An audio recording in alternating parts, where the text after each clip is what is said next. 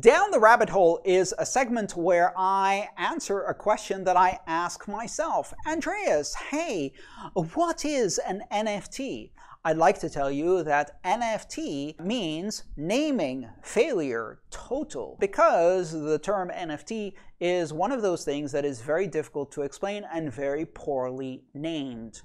An NFT is a type of deed. The acronym NFT means non-fungible token, which is what I like to call a negative explanation. You asked me what is an NFT, I gave you an answer, and now you have two questions because now you don't know what non-fungible token means. I have to explain that and also what fungible means. Fungible means that any unit of, say, a currency is indistinguishable from every other unit of a currency. If you give me a dollar bill, I don't care if the serial number ends in a 2 or a 3 or a 5. It's still just a dollar bill. That is a fungible currency. It is fungible by law. If, however, I give you the title and registration of my current vehicle, then you will say, hey, can I use this to claim ownership to any vehicle? No. You can only claim ownership to the Toyota Corolla that I'm currently driving. The specific one with this registration number, that is a deed. It's a title of ownership. It is non-fungible because it does not represent any possible variation of that type of item. It represents a specific instance. Not any Toyota Corolla, not any car, this car. And so that is what a non-fungible token is. It is a token that represents a unique item. Now, it can be a physical item, for example, a house, a boat, a car, or it can be an intangible item, for example, a picture, or the intellectual property of my logo, or something else. And that may have some degree of recognition by some authority or none at all. For a digital item, you can prove ownership with the blockchain, and the digital item itself may give you some kind of special privileges. Now, let's say, for example, you have a non-fungible token that is related to a piece of art, a digital photo. Can someone copy the photo? Of course they can, just like they can photocopy a signed copy of my book. But it's still not the original signed copy of my book that I signed. They can't copy the non-fungible token that proves that it was issued by me, for example, and therefore that's what they own. They don't own the digital image because that can be copied. They own the proof that I issued it, which gives them bragging rights. It gives them the ability to say that they are a patron of my work. It gives them the ability to say that they have recorded a unique moment, and that may have meaning or value depending on how you look at this space. It's very often easy to be cynical about these things and not see why these things might have value, but I think they do. I think that they can have meaning for those who collect these things. Ultimately, that's what they are, collectibles, but they're programmable collectibles that have special features.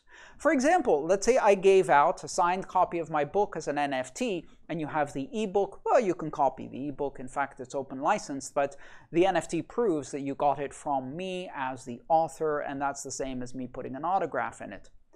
But it doesn't end there.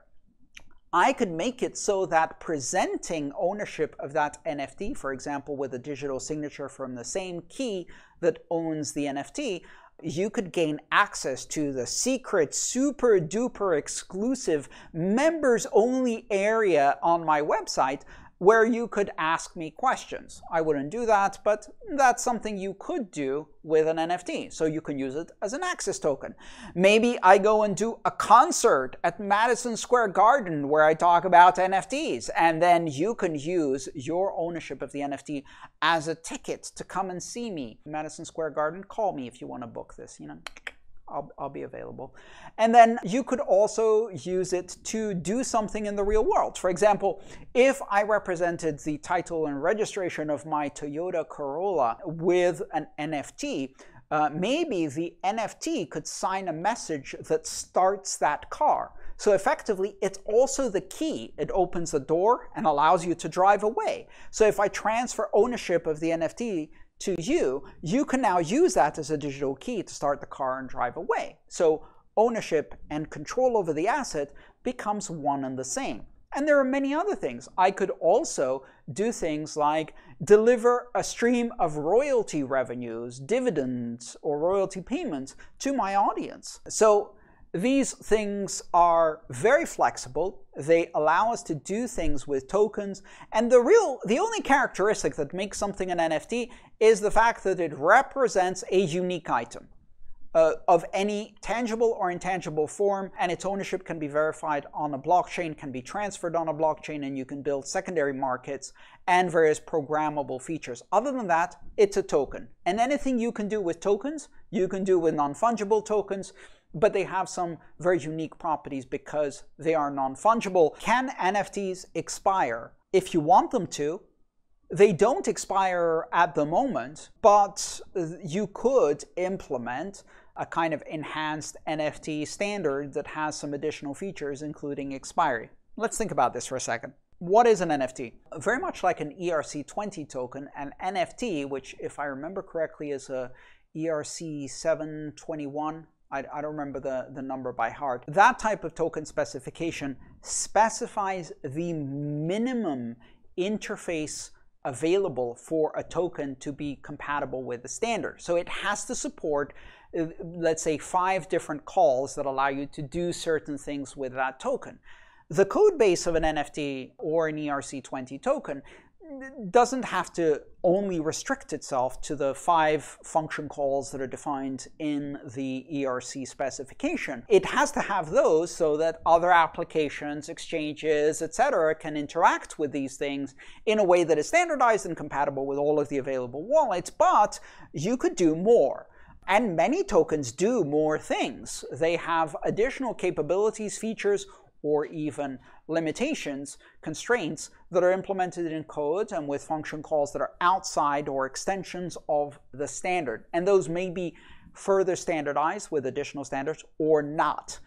They may be custom to a specific NFT. So you could write an NFT that has some additional functions that do things like expiry, and you could implement those functions so that each NFT also has an additional field, which is maybe its expiration date, and then you could check if it's expired or not, and you could limit how the other functions work. So yes, you can do that. That's the interesting thing about programmable smart contracts. Hi, thanks for watching the video. I'm Andreas Antonopoulos. I'm the author of Mastering Bitcoin, Mastering Ethereum, and the Internet of Money series. If you'd like to support my mission of bringing education about Bitcoin and open blockchains to as many people as possible under open, free Creative Commons licenses, please consider subscribing to my channel and supporting me on patreon.com/AANTONOP. Thank you.